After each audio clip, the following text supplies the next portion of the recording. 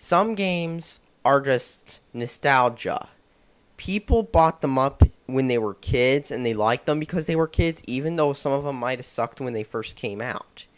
In extreme cases, these games, which are liked because of nostalgia, can go for up to $40 used on Amazon. I'm not even making this up. So what game are we talking about, you may ask? Well, Digimon World. Yes, the first one, the worst one, for the PS1. It sold pretty well, but it also sucked majorly and got bad reviews from critics. Why? Because it's really boring, there's no plot, and it's got about as much story of an RPG as, Sonic. Sonic has more story than this. And you know what? This game is about as much as an RPG as Shadow the Hedgehog is a shooter game. So, how bad could this game possibly be? Let's find out. So when you first pop the game in, or every time you pop the game in, you see a CGI sequence. This CGI sequence is so short and cheesy that it seriously makes Sonic Team's CGI budget look like it's huge. I mean, like in Shadow and stuff, they actually put money into CGI. In this, oh, it's like they used a Pentium 1 in your mom's basement. And why are all the voices the same? It's like they couldn't hire any other voices to voice in this game. They could only hire like one guy, so they gave him all the lines. Seriously. Is that how cheap they are? And just look at how creepy everyone looks, because their CGI budget was lower than that of Sonic Teams, even Sonic Teams.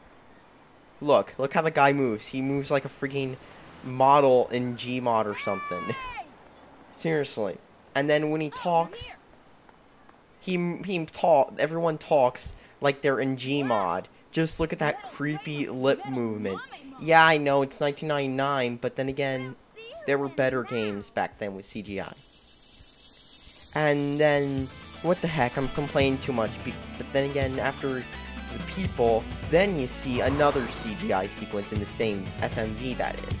Now, what is it, you may ask? Two Digimon beating the shit out of each other. This looks a lot better than the actual game is, because the actual game, sadly, doesn't let you do any of this. So, what the heck? Let's play the actual game. So when you actually start the game, the first thing you'll notice is the use for a crappy font for the text. You know, like Pokemon Ruby and Sapphire, where they used the Japanese font for English, and it looked all weird. And there's grammar errors all over the place. They forgot to hit space half the time. And you'll just notice that. Now, let's just actually see the opening CGI, shall we? So right after you skip that fake Professor Oak scene, what do we get, of course? Another crappy CGI sequence. This one is just as bad as the last one and features, well, the only shred of plot you'll even find in this game. While this guy looks creepy and walks through with his Digimon shit that he purchased off eBay for like lots of money, you find out that he's in some apartment or something and he's home alone! Hooray for cliches! And then, while he walks really, really slowly, I mean, seriously, he freaking walks like a Snorlax. He wakes up and, well, look at that poorly pasted texture that says, "Hey kid, I'm home alone." And he's like, "Fuck yeah, I'm gonna do some other shit." So, and then all of a sudden, mysteriously, in pretty much which is pretty much the same thing as every other Digimon media, except even worse in this one, he sees his Digivice is glowing. So what does he do to it, of course? Run up and check. You know, it could be a trap, or it could be a C4, but no, I'm just gonna run up and grab it like while looking really creepy. Oh my god, what the fuck is that? Seriously, that's like a fucking anus. Oh shit, boom, fuck. And that's pretty much the only shred of plot you'll see in this game, because there's absolutely no plot! Okay, what the fuck. So afterwards, in the world of low-resolution fonts, we see, well, you're surrounded by a bunch of weird-looking Digimon. Their models are really low resolution. And what the heck is that sound? Is that a bunch of animals cheering or something? Because that's what it sounds like. It sounds like a bark party, like a bunch of dogs are like, congratulations. Seriously, who thought this was a good idea? It's like,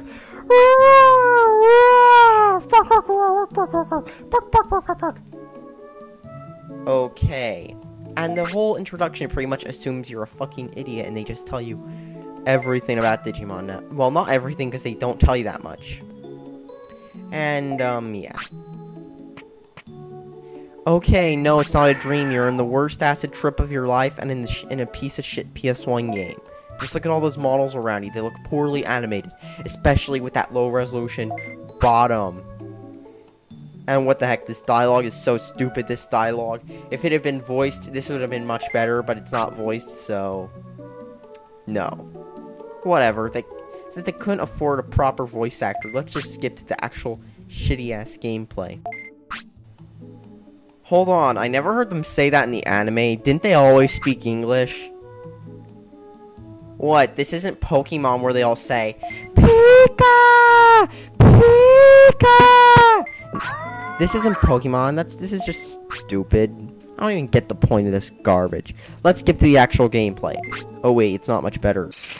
The gameplay pretty much involves you walking around an overworld map, talking to enemies Chrono Trigger style, and then engaging in quite possibly the worst RPG combat system of all time.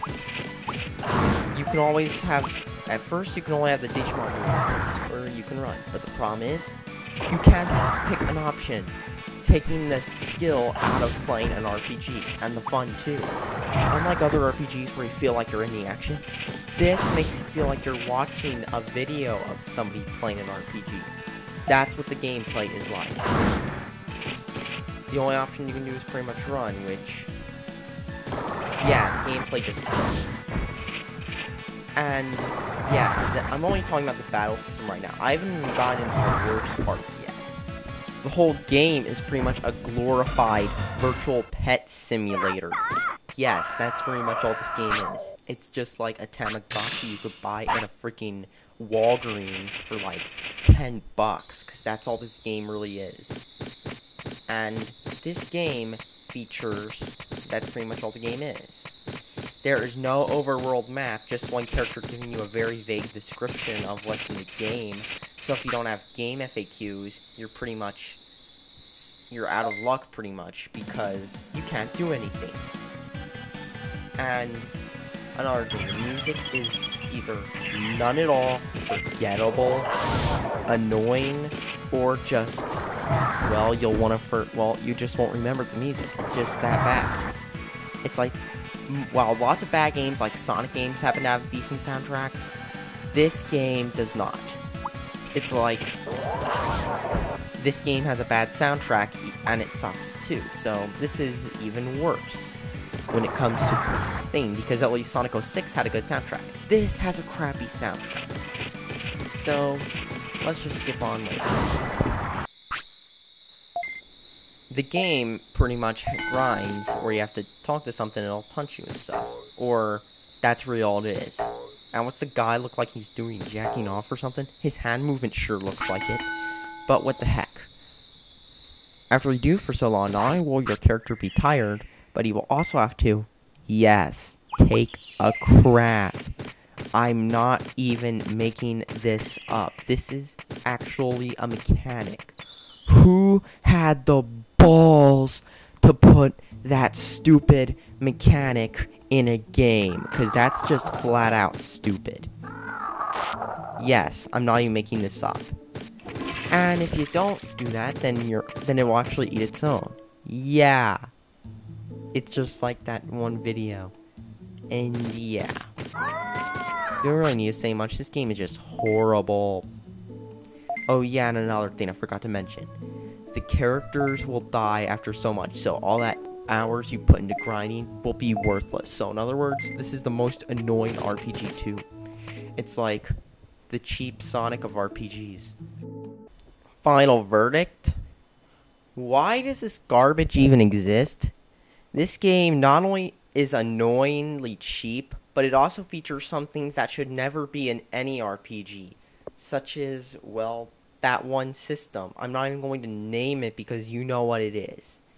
So yeah, in other words, why does this game even exist? This game's just trashy, and the fan base makes it think like it's the best thing since sliced bread. It's not. It's horrible. It's overrated. And if you want to know an idea on how overrated it is, look on Amazon.